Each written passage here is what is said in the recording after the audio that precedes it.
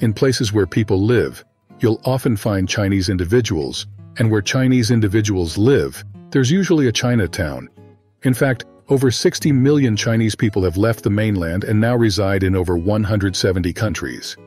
These overseas Chinese are often referred to as Huaqiao or Huaren. Today, they've established massive Chinatowns in at least 26 countries, spanning over 103 major cities. This video aims to discuss how all of this was made possible. China's southern coastline includes provinces like Fujian, Guangdong, Guangxi Autonomous Region, and Hainan. Most of these 60 million overseas Chinese hail from these four provinces. Half of them come from Guangdong, and 35% from Fujian. So why did so many leave these specific provinces? In a word, survival. This trend traces back even before the Common Era. As many know, the first emperor to unify China, Qin Shi Huang, had a deep disdain for Confucianism. Instead, he prioritized agriculture. Many scholars and traders fled his wrath, largely to the less reachable southern parts of China. From that time, regions like Guangdong, Fujian, Guangxi, and Hainan became popular refugees for the Chinese. Within just 15 years, after the fall of the Qin dynasty, China went through endless dynastic changes. The average lifespan of a Chinese dynasty didn't even reach 65 years. With each change in rule, China became a battleground. Major revolts occurred, challenging unified reigns. Northern tribes, whenever faced with food scarcity in winters, would frequently breach the Great Wall and harass the local population. During these times, people flocked to the southern regions of China, seeking safety, particularly during the Mongol-led Yuan dynasty and the Manchu-led Qing dynasty. This meant that regions like Guangdong and Fujian faced a chronic shortage of arable land. The influx of migrants made it challenging for local residents to protect their properties. Those who couldn't find a place in southern China had to travel further south. This often meant crossing the South China Sea, with the nearest destination being the Philippines, home to the first Chinatown. This movement could be compared to the boat people who fled Vietnam during the 1970s and 80s. However, due to continuous strife in China and the consequent influx of refugees, the Philippines quickly reached its capacity. As a result, subsequent migrants had to travel even further, reaching countries in Southeast Asia like Thailand, Malaysia, and Indonesia. Chinese immigrants, who once lived cautiously in foreign lands, encountered a new era when European powers began making significant inroads into Asia in the late 16th century. While most of these Chinese migrants originally came from farming backgrounds, in Southeast Asia, they predominantly engaged in trade. This was because, as foreigners, it was challenging for them to secure land for farming, leaving them with few options other than the trades typically avoided by the locals. Due to this, the Chinese were more knowledgeable about local affairs than anyone else. Colonial empires often employed these Chinese individuals as intermediaries for colonial governance.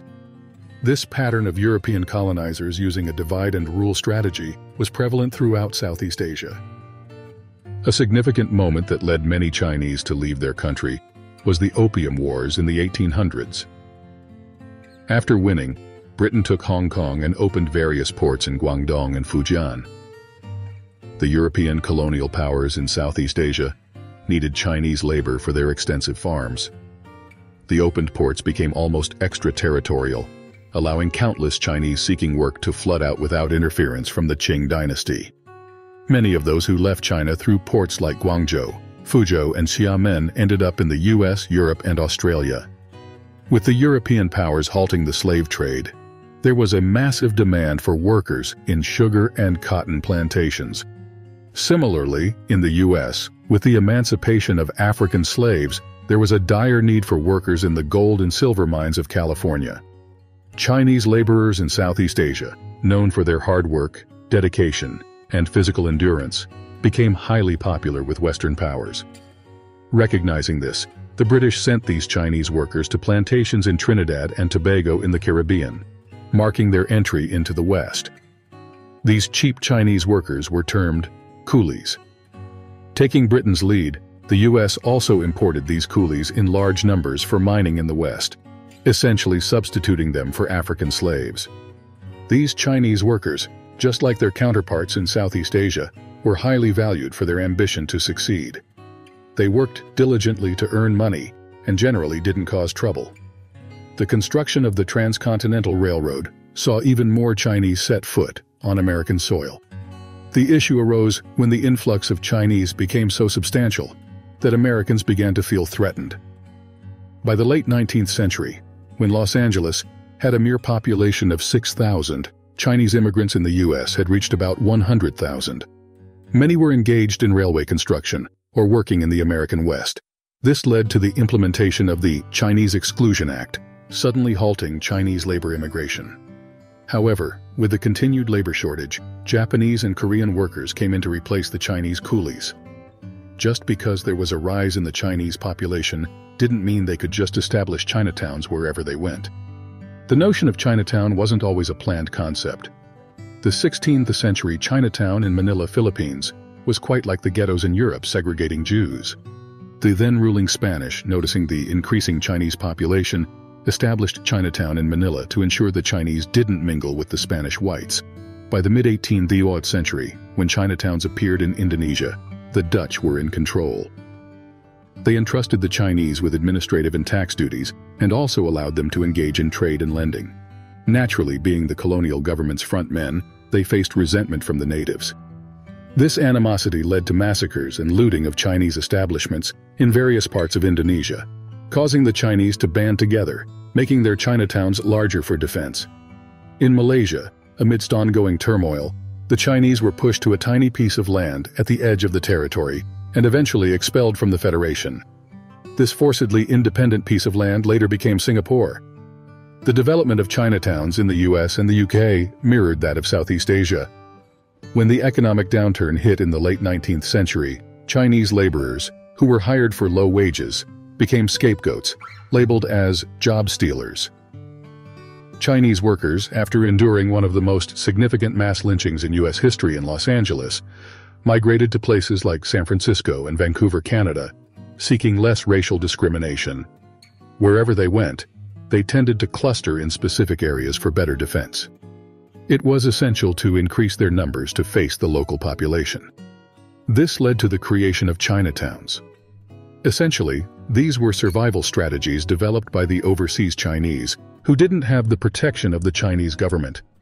Despite these challenges, most Chinatowns have thrived. In Southeast Asia, the overseas Chinese community has a significant economic influence. In the US and Europe, Chinatown properties, now situated in city centers, are worth a fortune. Many Chinese attribute their hard work and passion for education to Confucian values. Initially, their plan was to make money and then return to China. This is why many didn't bother learning the local language or assimilating into their new communities. Business was often conducted within family units or with those from the same hometown. This insularity was seen not just from outsiders, but also within different Chinese groups.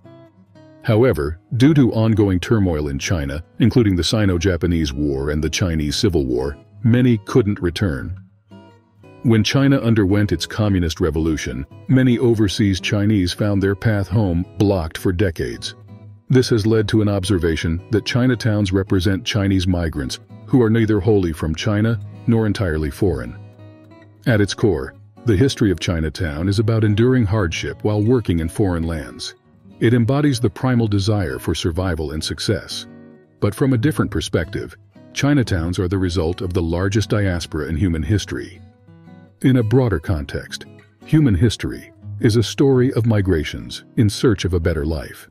Examples include Moses leading the Israelites out of Egypt, Native Americans crossing the Bering Strait, the massive migrations of the Germanic tribes that changed European history, the large-scale Irish immigration to the U.S., and the Vietnamese boat people. All were seeking a better life. However, in scale and duration, none of these migrations compare to that of the Chinese. The renowned migration of the Germanic tribes spanned several centuries but involved just over 1 million people. The number of Irish or Vietnamese refugees, even at their peak, didn't exceed 4 million. But the migration of the Chinese, leaving out ancient history and focusing just on the late 20th century after Deng Xiaoping's reforms, exceeds 10 million. While the reasons, origins, and motivations of these migrants have evolved, their movement is ongoing. And yet, with over 1.4 billion people still in China, it underscores the immense population of the country.